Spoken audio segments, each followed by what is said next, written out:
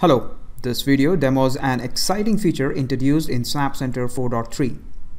The updates provided by NetApp team helps in enhancing the product features and capabilities. Upgrading one by one server or writing a PowerShell script have been a tedious task. For long, there has been a need to upgrade multiple hosts from SnapCenter GUI, and it's now introduced in SnapCenter 4.3. Let's say SnapCenter is managing multiple hosts like SQL, Windows, Oracle, Exchange, being a standalone or a cluster. User can select set of hosts and proceed to upgrade all the hosts. SnapCenter picks up the server and upgrade them in batches.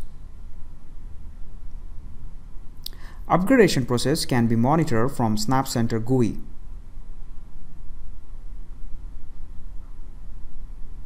SnapCenter, on upgrading a single instance, will queue up another set of hosts for upgrade. And this way, all the servers are upgraded.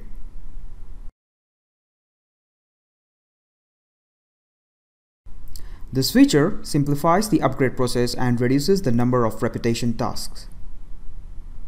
Thank you for watching this demo.